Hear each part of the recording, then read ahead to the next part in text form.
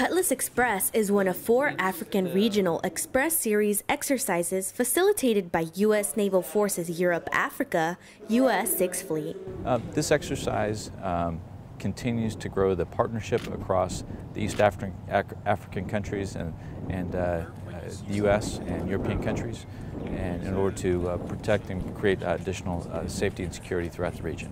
The exercise's execution will encompass 2 days of import scenarios and 3 days of underway scenarios.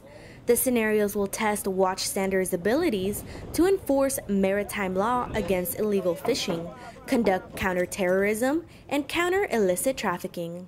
Yeah, the importance of working together as a team is the team spirit.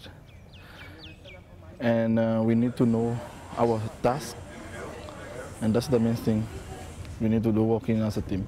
There are over 300 participants, a total of 13 nations participating across 4 countries: Mombasa, Kenya, Port Victoria, Seychelles, Djibouti, and Dar es Salaam, Tanzania.